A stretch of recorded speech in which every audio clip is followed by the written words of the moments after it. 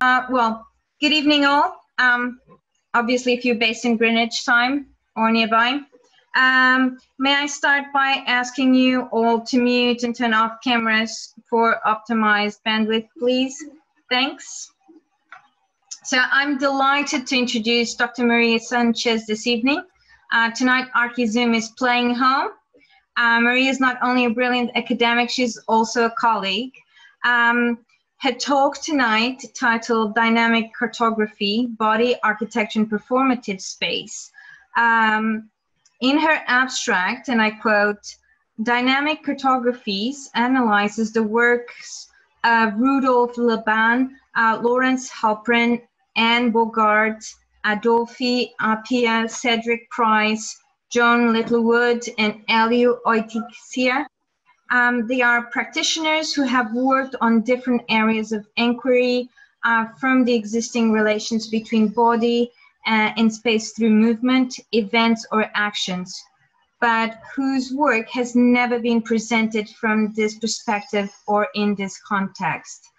The work and methodologies set up by these practitioners enable us to develop a practice-based exploration of the space from 5 scales, having the body as a basic unit, body and surrounding space, body and geometry, body and performative space, body and architecture, and body and landscape.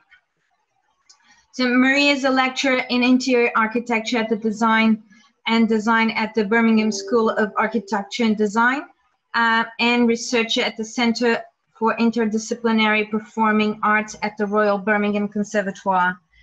She's a qualified architect and a professionally trained performance maker. Her professional practice has been developed across several fields related to architecture with a strong interdisciplinary focus. Her PhD thesis entitled Dynamic Cartographies that she'll be presenting here tonight, Body and Movement in the Architectural Space, is an investigation in how architectural and urban space influence the way we relate to space. Her MA in Advanced Theatre Practice at the Royal Central School of Speech and Drama enabled her to specialize in space design within devising theatre processes. In 2012, she was awarded the Injuve Prize for Young Creators in Performance for the piece entitled Vacío, which was presented at the Museum of Contemporary Art Reina Sofia in Madrid. She has facilitated several workshops focused on space and body movement at the School of Architecture of Madrid in Spain, the University of Fortaleza in Brazil, and the University of Winchester in the UK. She has been developing her professional career as a scenographer in London and Madrid, where she has worked as a designer for several companies and festivals.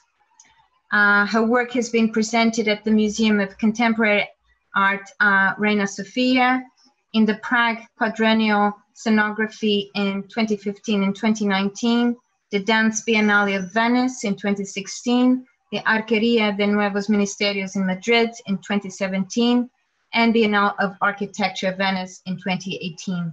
Please join me in welcoming Dr. Maria Sanchez. Over to you, Maria. Thank you, Vi. Thank you so much for this invitation. And yeah, yesterday when I was thinking about how to start this lecture, I was thinking like, okay, this is a journey, this is a big journey, but I need to set up a first point, like when did this journey start? But really I've been working on this for the last 10 years, so it has evolved in many different ways. But if I had to choose a first point, it would be this video that I'm gonna show you. At that point, I was a student at the School of Architecture of Madrid, and I was approached by one of my colleagues at the Conservatoire of Drama in Madrid. And she said to me, look, I want to do a performance. We don't know how to do it. Why don't you think about a device that we can do something together? And, you know, at that point, I wasn't really thinking of theater design performance, but I said, okay, let's do this collaboration together. So I'm just gonna show you a short clip of it.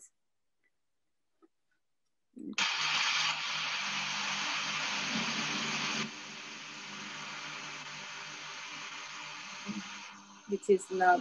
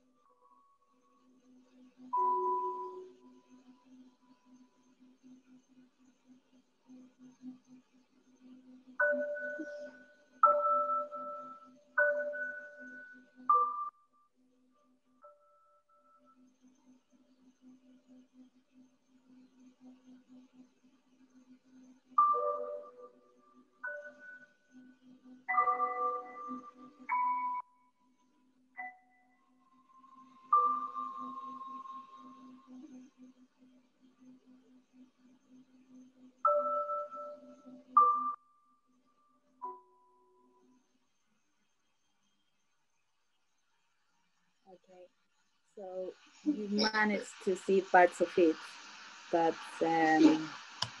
yeah. Okay, so let me see if the next slides comes in. Yeah, there we are. So yeah, this journey covers lots of different fields, but my main objective was to try to understand different processes that come from different disciplines that actually could be applied to the understanding of architectural space.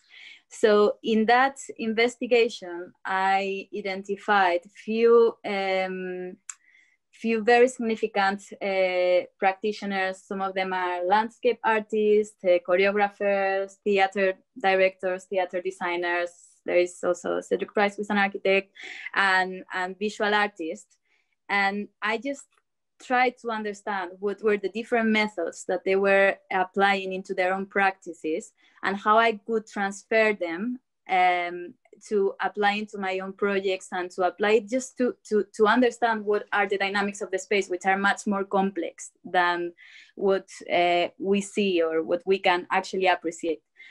So I just tried to identify different scales of it as well. So everything had to do with the body and the movement of the body, how the body as an individual engaged with the surrounding space, how it's surrounded through geometry, how it's surrounded through the scenic space and the ritual spaces, the body and the architecture, like the idea of the spatial dramaturgies that I will introduce later, and the body and the landscape, which is the bigger scale.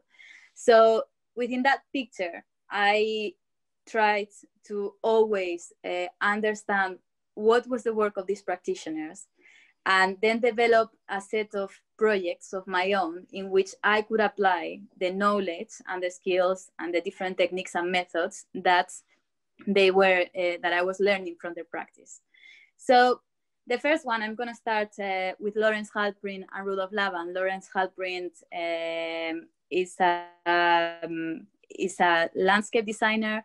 He is very much in contact with performing arts because his wife, Anna Halprin, she's a dancer and a choreographer, and Rudolf Laban, he's a choreographer. So at this stage, you know, when thinking about how to understand the movement of the body and the space immediate next to the body, I started looking into ways of transcribing, into ways of creating cartographies, different ways of just trying to find a system to understand what were the different relationships between the body and the space. So in this search, I found the process that Lawrence Halprin follows, which are the RSVP cycles. I'm not gonna go in depth into this, but I've been using this process in projects design, in architectural design, and it's based on a cycle in which you start analyzing the resources that you have so we can understand it. I mean, this is developed for performance practice, but it can be applied very easily to architecture. So basically you understand what is there in the space, you know, in this case, the site, the different parameters of the place where you're doing your intervention. Then you score it, which is finding ways of understanding the reality that is there. So it could be mapping, for example, drawing, etc. Then you do evaluation, which is just getting all the different features that are important. You know, you evaluate what needs to remain, what needs to be taken out, or what could be the different approaches to the space. And then you do the performance, which in our case would be the intervention. And again, you know, it's a cycle and go back to that. So I took that from him, and also from Rudolf Laban. He's a very interesting practitioner. He's also an architect, and he has this understanding of space, but he's mainly known because he develops one choreographic notation, which is the most extended one at the moment. There are many different notations, but I went for this one because it is very clear how the different parts of the body are projected in the space, and also in terms of how you represent those movements, those scores. It's very systematic, and I found it also very easy to understand graphically. Lawrence Hadbrin also has Rudolf Laban as a resource. So he also tries to create, you know, those scores based on those systems of notation. So for example, you know, this is a score for one of his landscape designs. And this is one of Lawrence Hadbrin's a public space design. Again, you know, it has to do with the movement, it has to do with the different dynamics of the space, and you can see how somehow it's a crystallization, a materialization of those scores that understand the movement in the space. And this is an image from Laban. Again, you know, it's about how the body moves within the space, how those projection works.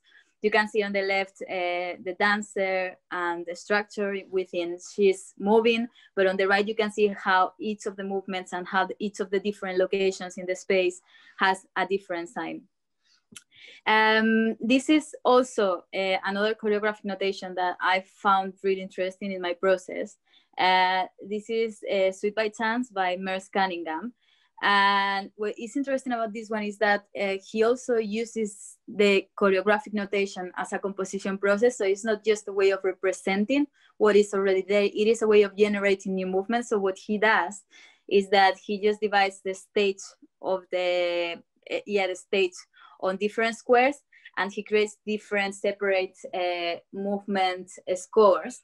And just by throwing a coin into the air, he starts allocating each of the movement scores to each of the spaces.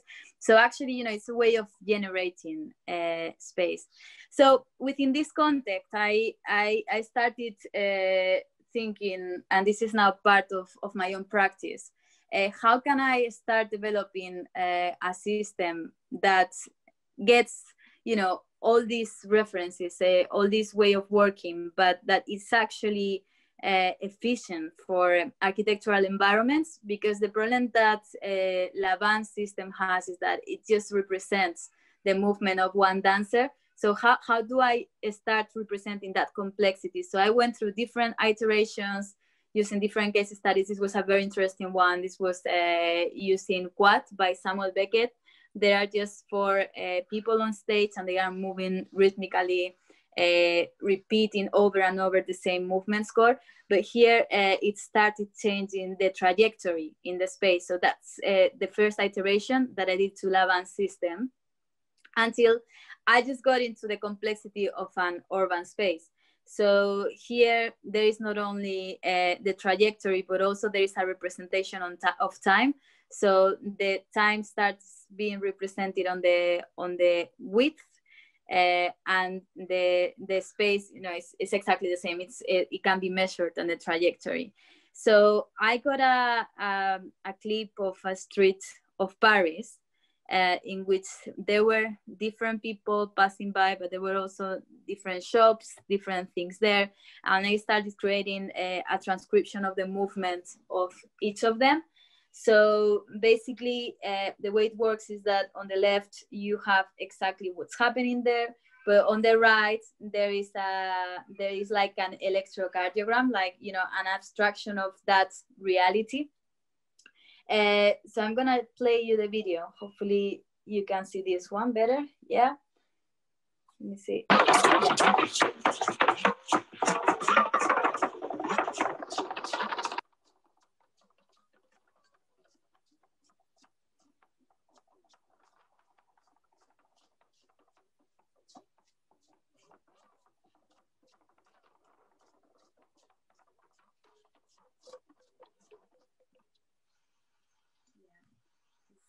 A part of it, but you know, you can see how actually, you know, it is the same thing. Well, on the right side you have a representation of what's going on the left, but you wouldn't realize that those are the things that are happening. And actually it was quite interesting when looking at the representation of it compared to the floor plan and to the different images, knowing what was there in reality, how the you know, how the different things and the different elements in the street were having an impact on the movement of the people.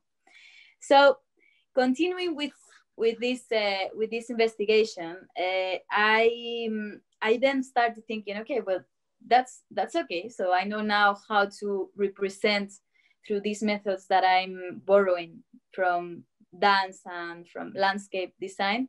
But now I really want to understand, you know, what's the role that geometry plays in the space. So I came across, well, I was at that point working more on theater more and more, because after this first project that I did with the pneumatic structure, I started working into theater design, and at some point I jumped as well a little bit into theater directing. So I knew the work of Anne Bogart. For me, she's the most interesting director at the moment. I mean, of course, there are lots of very interesting directors, but the system that she develops, in which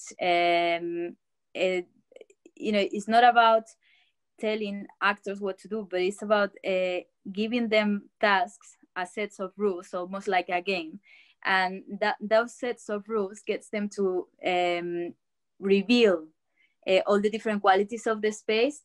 So her work and her system has its roots on the performances of the Judson Church Theatre Group. Sorry, I'm waiting for the slides for you. Yeah. So yeah, this is an image of one of the performances of the Judson Church Theatre Group.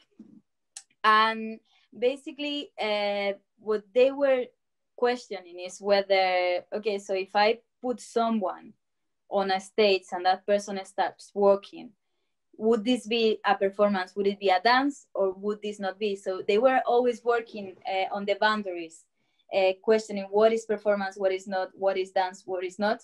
So they start working in this period on the 70s. Also, you know, at this point, John Cage is working there. So, you know, it's this moment in which the performance is emerging, performing arts, and having that as a root. There is a choreographer that works with them, Tina Landau, and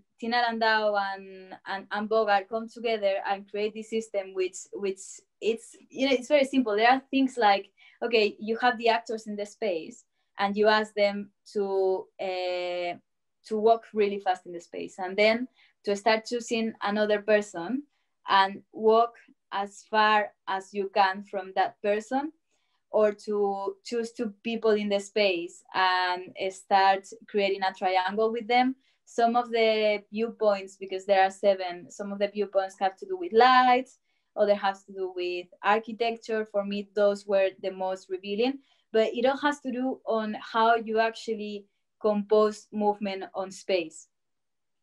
So again, taking this as a starting point, I was like, okay, so let's try to apply this technique.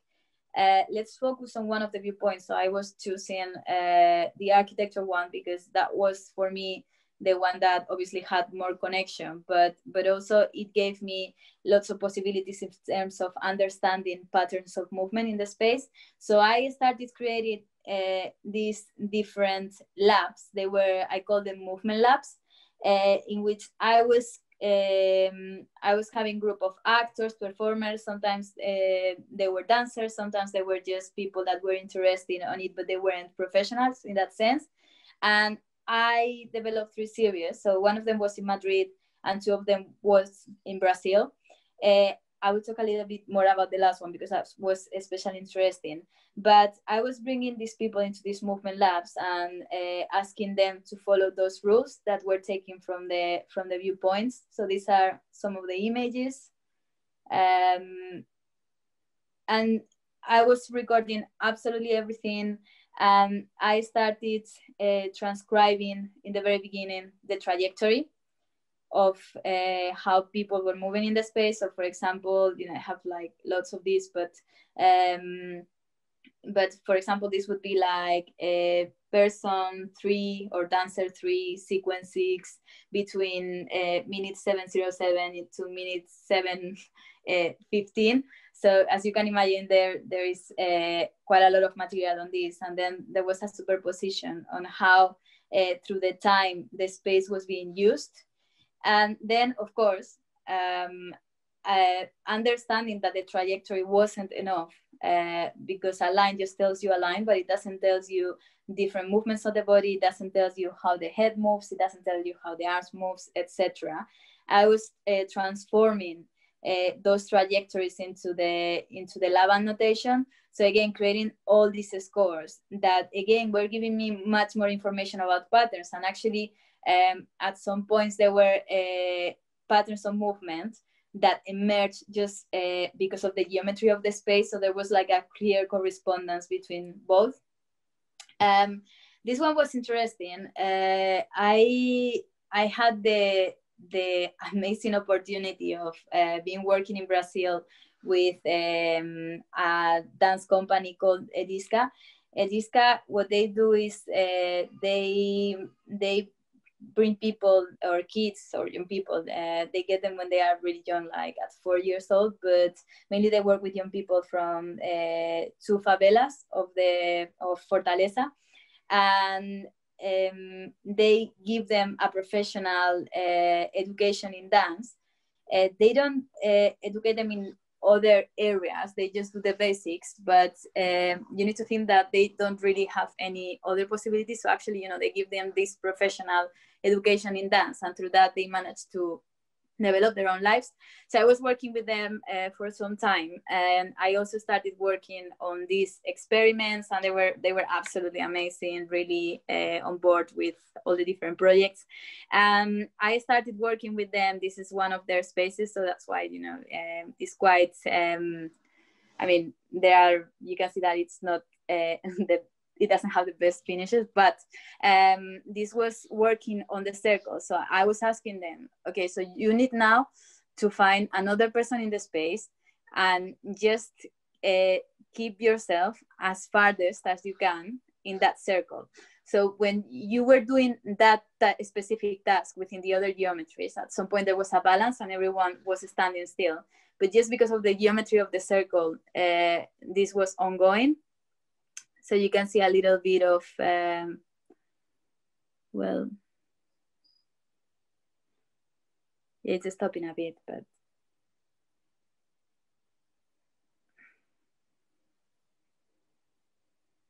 Yeah, it's a shame because it's not working well. But anyway, in the original video, you can appreciate that. So then moving on, I was like, okay, yeah. So now I've covered the body and the space that is there. I've covered the geometry, but what about what's happening with atmosphere? What's happening with lighting, which I already started developing before. And I started working on and studying the work of Adolf Appia, and also trying to understand the origins of the space in a way, because the space have an atmosphere, but where is that coming from, and also where does the configuration of the spaces come from? And I started looking into rituals as well. But especially into the work of Appia, which was interesting because it's really atmospheric. Appia is considered the first lighting designer in the history of performance design. And because he really has a control of the light, he creates these atmospheres. And it's interesting, especially interesting, this project that he did, which is the dance hall of Hellerau in Germany, because this is the first space, the first, let's say, contemporary theater space that exists, which means is that there is the same space for the performance and for the audience. So up to there was a separation. So there was the stage and there were the audience, but here he brings everything together. So you can see there the floor plan. And also trying to understand, I started trying to understand his spaces through the work of Peter Sumter, through his lecture Atmospheres, and how actually, you know, you can look into and start analyzing different features of a space and starting to understand how each of them is configured, but by some elements, you know, the role that sound plays, the role that lighting plays, etc. So working on that, thinking of ritual space, thinking of how space is configured, how the different atmospheres are created. I developed 2 projects. So one is this sort of these small micro actions in Greece, in which we were taking groups of students and we were trying to understand the different atmosphere and how the different elements had an impact on our behavior and our use of the space. The same we did in Epidaurus. So, you know, just trying to understand geometrically the space, but also what the space was suggesting to us, again, you know, based on these atmospheres. And it's definitely, Appiah's work has had an impact in, and this understanding of the atmosphere, the lighting, and the identity of the space on a series of site-specific work that I've been developing. I call this series the Interferences with the Genius Loci. The Genius Loci in Roman times, it makes reference to the spirits that inhabit a place. So where, you know, something that belongs to the place, that is already there, that, you know, the essence, what a space, the feeling that we get when we get into the space. So this was the first one, the first project. We were awarded a residency at the old Vinegal factory in Limassol, Cyprus. And we had been developed this piece. It was a theater performance piece, specifically in this project I was directing. So we had some open rehearsals previously, and we had some performances in other spaces. Especially, I remember that we had one in a black box in London, and then we came to this space. So there was a whole process of understanding, of exploring the space, exploring what the space in a way wanted us to do there. Where were the different positions, walking around it, trying to get absolutely everything that we could perceive from it. Also, it was quite interesting because it wasn't, well, you can see that the materiality of this space is quite characteristic, but also as it was an old vinegar factory, the smell of it was really strong. So everything started being part of the dramaturgy of the play. So somehow everything that was there, the space, became just an active part of the dramaturgy, which, you know, that's something that it's already considered by Lehmann in post-dramatic theater. But here, you know, it became much more stronger, and I guess that for me it was a realization of that. And the second project of Interferences with the Genius Loci, again, it's a more recent project that I'm actually still working on it, which is Macbeth Progetto. So this project, well, it's been, well, I've been working on it through several years. So it started in 2017 and at the Shell, you know, that space, but then we moved the project into dig beds. So we used 2 spaces there. So there it was a really in-depth exploration on how space can have that input in terms of the dramaturgy, in terms of the script. Then we were invited to Belgrade. We performed it as part of the IFTAR, which is the main conference for theater research. And then in 2019, it went to actually, it's missing there, but it was part also of the Prague Quadrennial of performance design, and then we got an AHRC funding to develop it in Shanghai. So it's quite a rich, extensive project in which actually, this idea of the atmosphere and the identity of the space comes into it.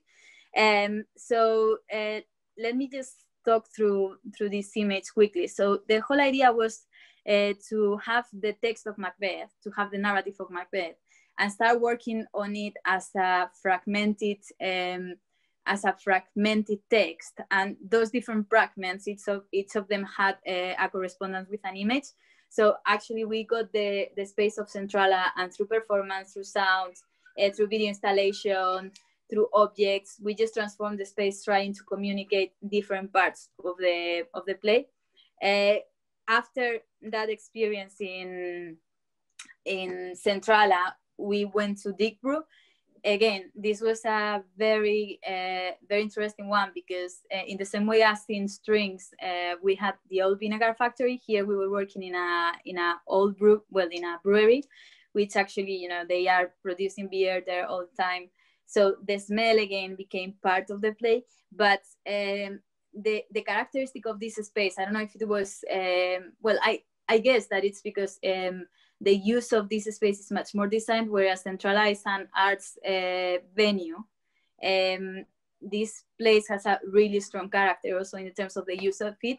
So in the same way that in Centrala we were a bit in control of the space, here it just got the play, and it really had a massive impact in the understanding of the play. So I'm just gonna play you, if I can, it's a shame, but a short clip of the performance in Centrala. Hopefully you will be able to see it. If not, I will just put all the links and send them to V, because everything is online, so you can have a look at them later on.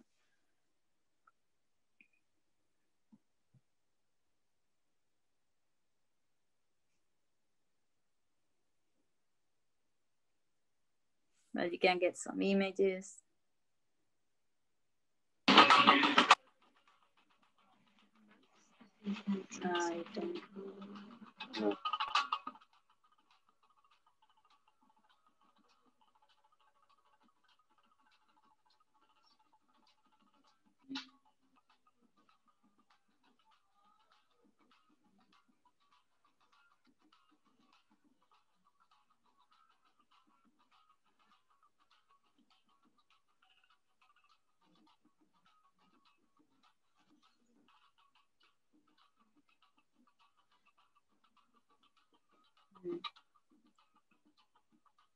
You got some images.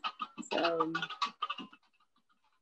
anyway, so and then after this experience, again, I was like, right. So yeah. So I need to now understand, or get to an understanding on this idea of how actually, if I can make the space or an installation part of a narrative, how can a space like an architectural setting, how can it be designed, or how can I use that as part of my design process?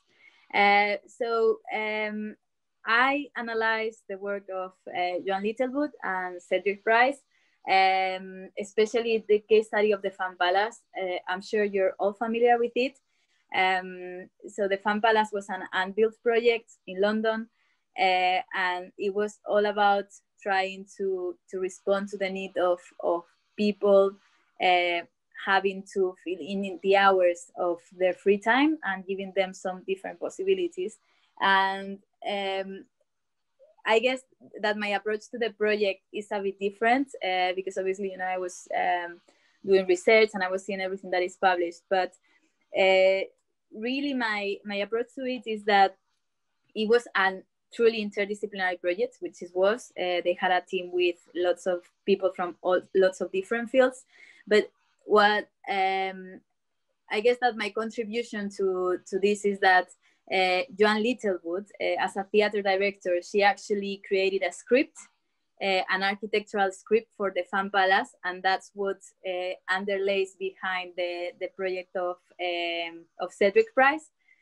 So this idea of the architectural script of a space that actually is written through a narrative, and then the space responds to that narrative. For me, it was what it was, the Fan Palace, and that's what's the knowledge or what I got from this project.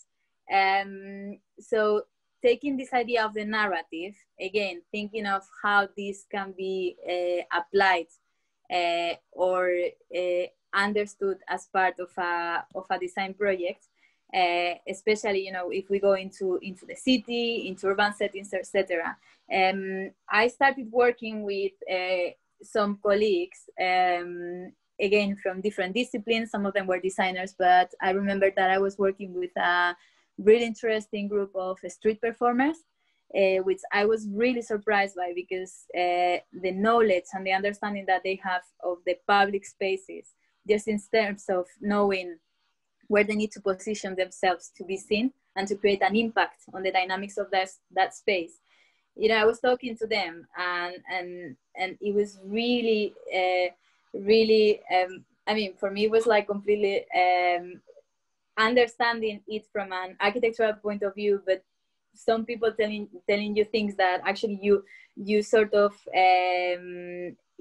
had an intuition about, but actually, they're saying, no, but look, this is a space, people come through there and that, like in a very architectural way. So anyway, so we started working on the city of Winchester. We were really lucky because the University of Winchester allowed us to work on their spaces, but also the city council allowed us to develop some performance in the city. So we decided to create, again, a fragmented narrative within the city of Winchester. So the project was called Whoosh, but we were using the narrative of Hopscotch. I don't know if you're familiar with that book, but it's a book written by Julio Cortázar, and it is a book that you can start reading from the beginning to the end, or you can just follow a different order, because it works in different ways, like from the beginning till the end, or just going from page 73 to 71. So it gives you, I mean, the book itself gives you a map on how to read it. So we use that idea of a space, or the way we understand space, because in the end, you are in the city center of Winchester, and you can start from the gardens and then get into the cathedral, but you can start from the cathedral and then go through the high street and go back to the gardens, and you will still get the same things, but it's fragmenting in a sense that there is not like a timeline, or it doesn't start in from the beginning and to an end. People get different, different perceptions of it. So we stage different performances in different strategic places of the city. Again, we started walking around. So walking was an essential part of the whole process. And we brought different parts of the text of the original Hopscotch, but also different readings of the space there, etc. So it was really interesting the way also people in the city were interacting with us. Also the impact that the different performances were having in the city. Obviously there was always like a visual element, but it was all based on like acupuncture interventions on strategic parts of the city. So when people arrived, we were giving them those maps that you have seen before, and they would navigate the city center in the order they would like to do. And depending on the order they wanted, and they also had audio files, etc., that they will get a different narrative of it. And finally, getting into the space, I started, especially, and also I have to say that the time I spent in Brazil had a big impact on this part of my research, because I got to know the work of Elliot Isika. Elliot Isika, he's a visual artist that develops his work in the 70s mainly, but he's really influential in Brazil, not only in visual arts, but in all the different disciplines related to performing arts, in theater, music, etc. He develops, he starts a movement called Tropicalia, which is named following this installation. And it's an installation that it is to be explored. Again, it has to do with the senses. He develops the concept of environmental art, which again, it has to do with how do you perceive space, what are the different materials, the sounds, etc. But what I got from him, and again, talking about the different tools that these practitioners were offering me and how I could apply them, was his wandering, his walks around the favelas, especially through Morro da Mangueira. So he became a passista, who are like the samba dancers, and he develops this methodology in which he just walks around the favela, and through the process of walking, trying to capture or embody all the different features and the things that are happening around him.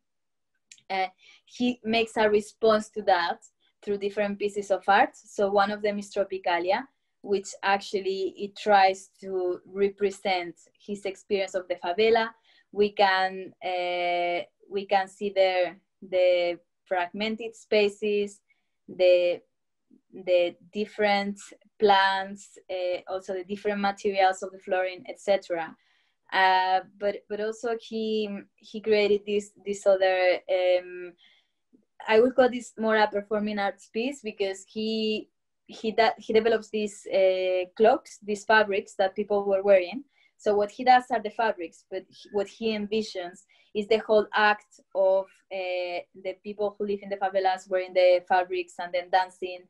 And he creates also this duality between the actors, who are the people wearing them, and the spectators, but actually the people who are dancing them were in the beginning spectators. So anyway, so this idea of trying to understand the city and trying to make a response to it. So thinking of this process of delirium ambulatorium, which is the act of walking, I developed this project some years ago. I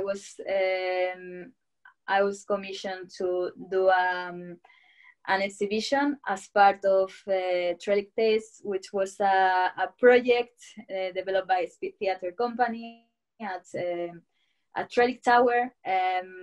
It was funded by different funding bodies, amongst them 20th Century Society, Kensington and Chelsea Council, the BBC.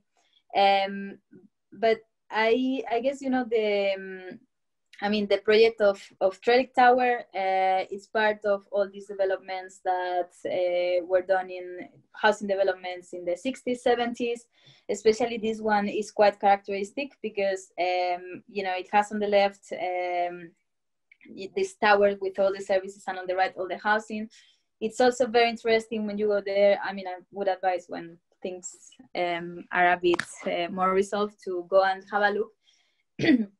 Because it's a housing building, but in many ways it brings inside all the urban equipment, so it doesn't feel that you're actually inside a housing building until you get into the small flats. So anyway, another interesting fact, and this is just out of curiosity, is that Ian Fleming, the creator of James Bond, he named Goldfinger the villain after Ernest Goldfinger, which is the architect, because he really hated his architecture. And this is something that actually became quite important in the project. I don't know why, but it became part of the narrative and part of the discussions with the residents. So yeah, so at this point I was working together with a producer and a soundscape designer. So yeah, we were given the task, okay, so you need to create an exhibition in one of the community spaces. We already have booked the space, and you know, you can visit it. We have objects from the residents, we have some pictures that they have taken, and I was like, yeah, okay, we can do that, it's fine, so I can do an exhibition. But actually, you know, I started saying to all the team, but let's start walking. Let's start, you know, bringing this idea of the delirium ambulatorium that OITC has. Let's start walking around. Let's start thinking, you know, what this is suggesting us. Let's see what it emerged from the side. So actually, what happened was that we ended up not using any community rooms. What we ended up doing was to get all the spectators, all the audience, to walk around the building, using it, the building, and the walking through it as part of the exhibition, trying to get them to perceive and to understand the different spaces through their own experience rather than showing them to them. And obviously, you know, we were creating small interventions on each of them, so we needed to create some beats and some installations, or well, at some points there were installations, other times there were something different, but something to create, you know, to create that dynamic, to get them to move from one place to another. But again, you know, there is this idea of the map, there is this idea of wandering, of walking around the city, etc. So we created, as I said, you know, small interventions. So one of them was from the outside. We hanged some of the pictures that people were uploading on Instagram from that specific point. Then also there was a lot of work with the residents. So especially because the Oral History Society was involved in the project, so we managed to get lots of archives of their stories and their experiences with the building, because some of them, they had been there since the 70s. And we got some of the quotes and we printed them out, put them in chairs, etc. That was in the foyer. Also, we were using the space as a support for projection, to play documentaries, etc. Also to put different objects, and everything was again followed by, you know, this audio file. So anyway, so this was a great experience, and also a way of really understanding space. So I just wanted to finish, yeah, just with a reflection that in an interview that I had with Dora, because at some points, you know, it's a 10 years journey. So at some points you feel maybe a bit lost, or maybe that, you know, actually what you're doing, because there was always this inquiry, like, yeah, but I really need to understand, you know, how the body interacts with the space and what are the different dynamics, etc. And at some point I was talking to her.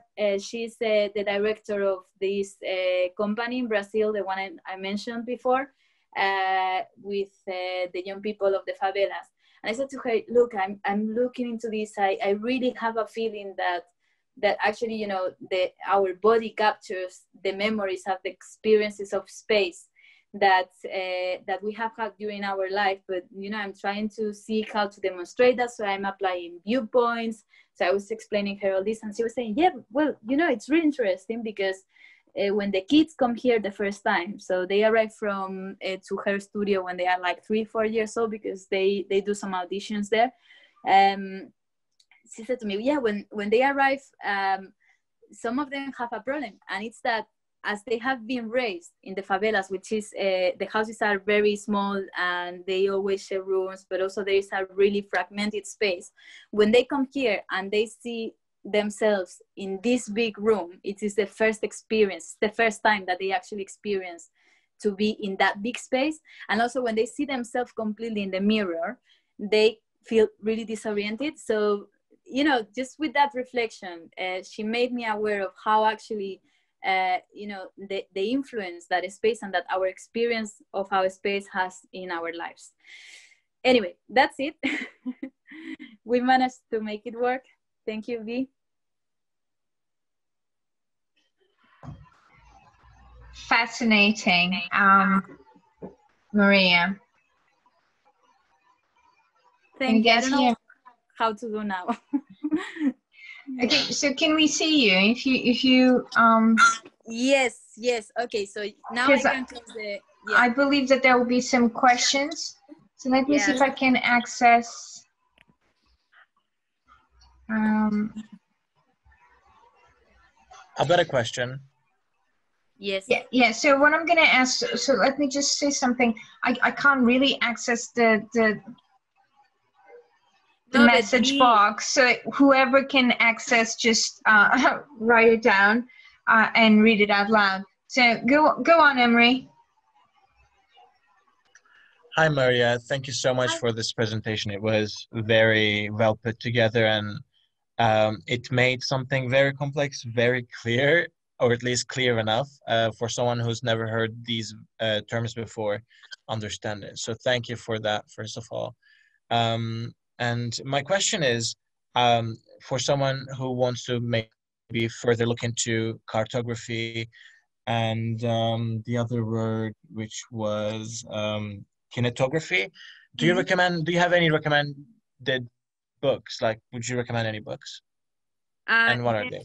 Yeah, I mean, if there are two books actually. One is The Mastery of Movement by Rudolf Laban, and that's really good because it actually explains his principles and what underlies behind his method. And I didn't have time to go in through that, but it's really good to see the logic behind it. And the other one, it's by Lawrence Halprin, and I have forgotten the name, but I can look for it quickly. Yeah, it's Lawrence Halprin, RSVP cycles.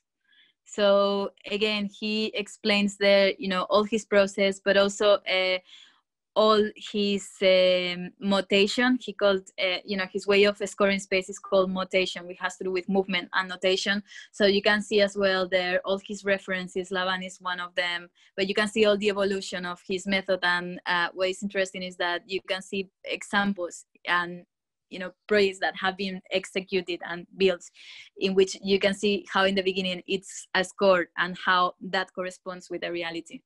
I think those two are the key ones.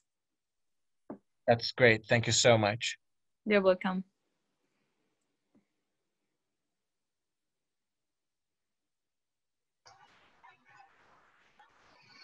Any more questions?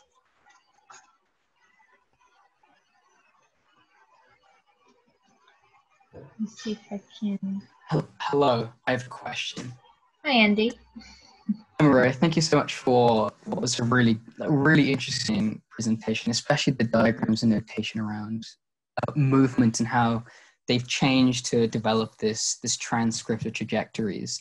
I'm wondering, do you base it solely off of the physical movement of the performers, or is it also to do with the emotional experience that you get from observing that a performance also? So there are like these two perspectives that you get of the performer themselves creating this trajectory, or is it also informed by how you feel watching it? Okay, that's a really good question. So I have to admit that in the very beginning, yeah, it's a set of rules, just a set of rules. Like, I don't look into, I mean, what exact, depends on the project, but in the beginning it's just following a system, like set of rules that get me to understand what's there, like, walking straight, trying to get everyone into the space, do some exercises, warm-ups, and, get in the space, communicate you what it wants to be. But obviously, as a designer, after that, there is some sort of adaptation of the movements. If I was going to go purely through the process, I would just limit to the set of rules, and then I would, leave the movement or leave the staging, whatever, emerge from it. But obviously there is, in the end, some aesthetic decision. I don't know if that answers the question. Yeah, it does. The focus on the set of rules to determine what that transcript, that notation would look like is seems pretty important to establish that diagram for yourself. So I can understand that. I guess my second question to that would be, does the backdrop behind that also have an effect on how that notation is mapped as a parameter itself? I noticed in, I think it was mapping a performance on like a square stage in relation to Anne Boga, I believe. Yep. Is that set a parameter itself, like a confined area that you map in, or was that like developed as you were creating the notation for yourself? No, they were, I mean, the whole experiment, because it ended up being some sort of piece, but the origins of the experiments was trying to replicate how a scientist would work in a lab.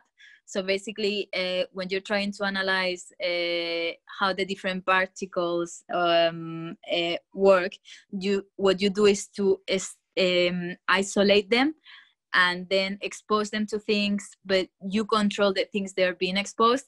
So basically, I took out color, I took out light in the beginning. It was just about geometry. And then slowly I started inputting different elements like sound, color, etc. I mean, this, what I showed is just a bit, but there are lots of recordings, lots of things, but that was the whole process. So in that sense, in those specific exercises, they were purely this process of actually trying to do or evoke, trying to replicate the scientific experiments. That's why they are movement labs. Interesting. Thank you so much. You're welcome. It's fascinating. Any more questions?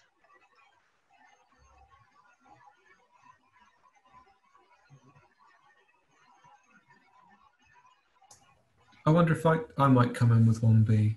Hi, Peter. Yes, please. Hi, Maria. Thank you for a wonderful lecture and a really interesting and sort of provocative look at how we might begin to think about movement in space. I suppose I wondered, have you considered experimenting with sort of combinatory drawings as a way of beginning to sort of simultaneously, and I suppose this feeds a little bit from Andy's question, as a way of beginning to think about breathing a sense of spatial or environmental quality and how that might change or vary within a performance into these drawings. Sorry, and I suppose there's a sort of subset of that questioning is if you have tried it, can we see them, please? So you cannot see it because I don't think I can show anything at the moment, but I'm happy to send some images to me. But at some point I developed a project, and I don't know if this is what you're thinking of, in which I got the participants, in this case there were people from different disciplines, to start drawing their movements of the space as the first step. So basically, instead of them moving and then me looking at what they were doing and creating a cartography, I asked them as a first step to create the cartography. So they put paper on the floor, a huge paper, and they started drawing what was going to be their movement, and they did it individually. So basically each of them drew their lines, with the different languages, etc., and then they had to perform it on the space. So it was quite interesting because what they had in their minds, what they had drawn, at some point it became real, but it became real not only for them, but for all of them as a collective. So they had interactions amongst them. At some point, some of them were just getting into the way. So the different, the drawings had to start being changed in that sense. So I think that's the most, like the most similar experience to something that you may be suggesting. I don't know if that's what you were thinking of. Yeah, that's wonderful. I mean, I think it was, you know, for me interesting that most of the studies seem to deal with the singular performer rather than the multiple, and so it's really interesting to hear the idea of projection, a sort of programmatic projection, but also to hear that's been tried. I mean, it would be fascinating to know a little bit more about, you know, what the consequences of the kind of scripting versus so if in a sense that there's a scripting where the cartography is predetermined rather than sort of post-evaluative, I mean, I suppose it must inevitably influence the performance, but how so, and in what way? But in that sense, the Fan Palace is that, you know, the Fan Palace is a script that it's written, and actually, well, I didn't mention this, but I published a book this summer, so all this is in the book. But what is interesting about the Fan Palace is that when you go into the performative aspect of it and how it influences design, it's Brecht, you know, so all the principles of Brecht's theater, what he's developing in Germany, they are applied as an architectural script to the dynamics of the spaces of the Fan Palace as a project.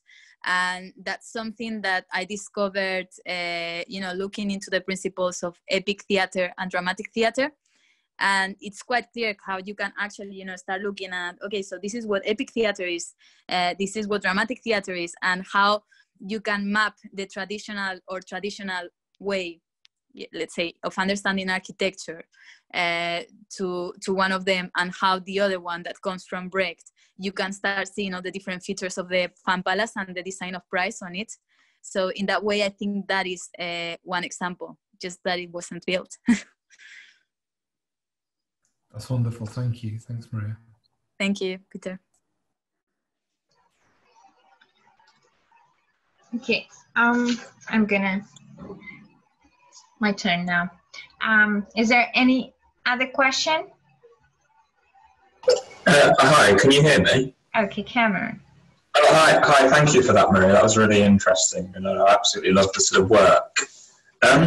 I just wanted to know, sort of, I guess, sort of a double-pronged question. Have you sort of ever incorporated or looked at the work of, say, Bernard Tschumi, who we kind of looked at in our sort of our third year, and how his sort of notations and transcriptions were applied to architectural space? And then, so the second part, sort of what insights could you kind of, does your work offer about how, say, the difference between you know, cartography and how, and often in sort of Tschumi's work, he talks about the inherent violence in architecture and the violence of bodies, which sort of enter into like a perfect architectural space and, you know, change things and manipulate things, and also then work to sort of, you know, build that idea of space. Yeah, so I didn't hear very well that question because you have quite a lot of echo. I heard about Bernard Tschumi, how I incorporate that. So I didn't work that much into his graphics, although I'm familiar with the Manhattan transcripts. But I worked quite a lot with his definition of events and situation, and how events are defined. You know, it's something that is happening. You know, it's something that is completely there. Now this is happening here, then it's happening that, and how situation is something that is open-ended in a way. So especially when I was working on the project of the Fan Palace, and, you know, on this idea of the spatial dramaturgies and all that, and that's something as well that I have incorporated into my work in design, especially in performance design, is the creation of different situations, which is like contexts where bodies can perform and bodies can develop things. So it's about giving possibilities, but not defining exactly what's going to happen. So I need to ask you now to repeat the second question because I couldn't hear it.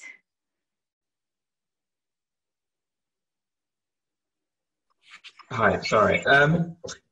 let me know if it's too echoey, but I was just wondering if it's sort of given you any insight on the sort of difference between, you know, the sort of cartography and dance and how architects may program movement into space.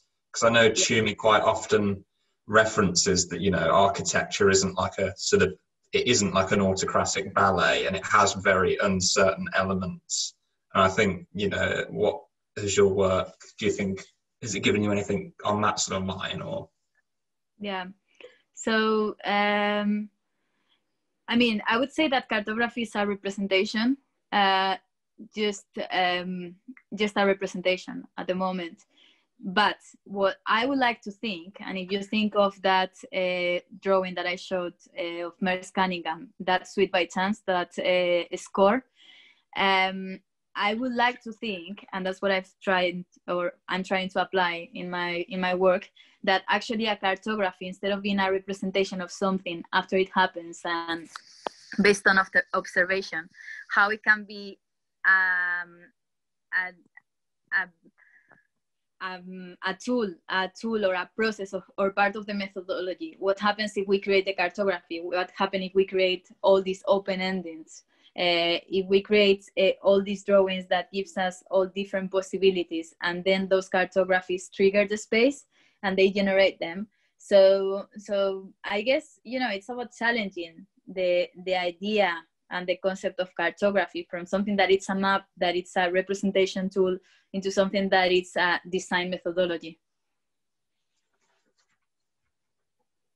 Oh, that's great, thank you. Thank you.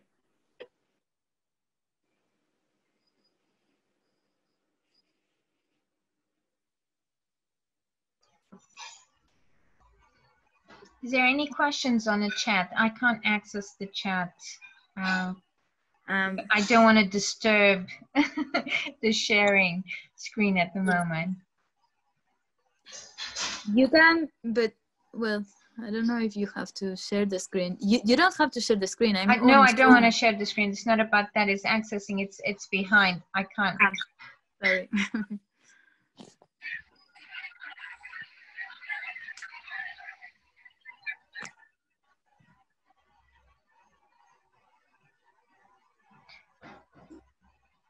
Anyone?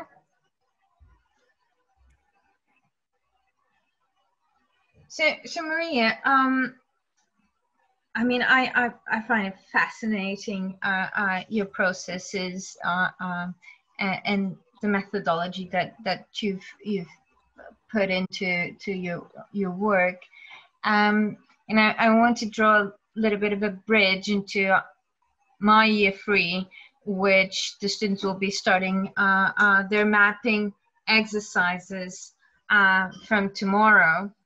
So I'm wondering if you could, you know, address, and I do apologize for being specific into a handful of students that are, but also to year 3, where they move from this sort of kind of a stating the obvious site analysis that they've been, you know, dealing with, into, let's say, the art and science of mapping, be that an event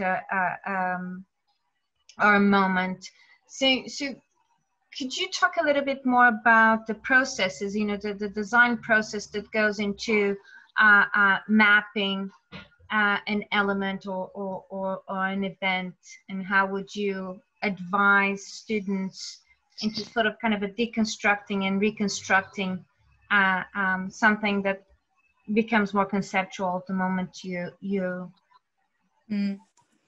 So I mean, I really find fascinating working with the parameter of the everyday life, especially when you have to do a mapping of a space, you know, looking into patterns, into repetitions, things that happen all the time, because also you need to think that, you know, mapping needs to have, or I like, I mean, I know that there are different ways of doing this, but I like to create mapping drawings that communicate things that are measurable, where you can actually communicate measures, time, etc. So I find that the moment in which you start bringing all these parameters into the drawings, like how do you represent time? how do you represent space? How do you represent levels of noise, things that are measurable? And you actually bring scales to it. You know, you start defining as much information as you can, but in a way, you know, being like a scientist, like saying, okay, I'm gonna be very rigorous. Okay, this is not a wave sound. You know, I just go and I start measuring the sound at each point. You know, it's about being very systematic and repetitive. And I think, you know, it's looking on the repetitions, but also the iterations within the repetitions. So I guess for me in my process, what it works, like, you know, creating mapping drawings that I can actually interpret afterwards, that yeah, can be expressive, but that expressiveness needs to be contained within the system. So that's why, for example, with Lavan, the system on itself is attractive, you know, because it just uses these blocks and, you know, you can start working with them. But once you get into the system, you don't think actually it could be done by a computer that actually identifies the different movements and just makes those signs correspond to that. So I would say that it is the method what needs to be expressive. And then the rest, it's about representing things. Do you mean the rules? You know, setting up rules? Yeah, exactly. It's about setting up rules in all possible ways. So, you know, if this is happening, you know, let's say, for example, with Lavan, if there is a hand, that hand has a correspondence, and it's that correspondence is a sign. And, you know, it's about having the set of rules really clear. In this case, they're going to be graphic rules, and then just applying them. But that set of rules needs to be thoroughly thought before starting with the mapping process. Absolutely. It's fascinating. Did you at any point introduce any sort of kind of text from Deleuze, you know, for measuring time and yeah. I think I've gone through. Yeah, I have worked with Deleuze, but I have worked with Deleuze in cinema because I was obsessed, well, not obsessed, okay, that's not the word, but I was really interested in the beginning of how cinema captures movement and time, and how the figures and the bodies get deformed through movement and time.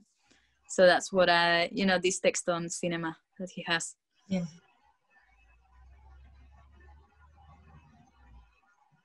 Fascinating. I have one more question. Go on. Maria, you said, you know, obviously there has to be, the expression should be contained within the system, and you said that time, space, and things like levels of noise should be, you know, we should be able to measure them and have them like contained within the system. Anyway, so could you in any way relate the studies of movement and all of those things that you just talked about to levels of noise and how they may relate to sound? And if so, again, I will ask this, are there any books you'd recommend on something like that? Because I am curious why you gave that as an example in between both space and time measures. Well, I mean, I developed that, you know, that was my, I mean, when I was working on this, I was doing my research on dance, and I was obsessed with those two measures because in the end is what architects we work with. We work with measurements like meters, but what we don't realize is that we actually work with time, because, you know, if we create a room, this room, it takes for a person X time to go from one place to another. Also, the spaces that we create, they are faster spaces, or faster, more dynamic spaces are more static spaces. So, you know, when you go into a museum, that space somehow makes people walk slower, and that has to do with the atmosphere, etc. So that's why I was so obsessed with space and time. So that's why when I started looking into, because I started looking into movement. So if you think of movement, you go into dance. So I started working with dance notations, with Laban. But the problem that Laban had is that it shows time, but it doesn't show space, and you cannot measure it on space. So I developed an iteration of his notation so I could actually represent those both parameters and create a system that that you can apply to architecture, because that system doesn't exist. So the only reference that I have of this sort of work is a space syntax, but still, you know, it's still very far away. Like, you don't really know exactly what's happening with that specific space. So I cannot recommend any books. I can just recommend you my book where I tell how I developed that system, because I couldn't find any. So that's why I had to do it myself. That's a great recommendation. Yeah. I mean, it's not that I want to recommend it, but you know, it's so we all there. Yeah.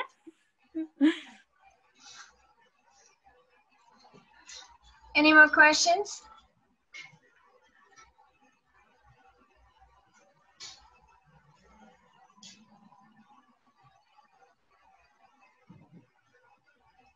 I guess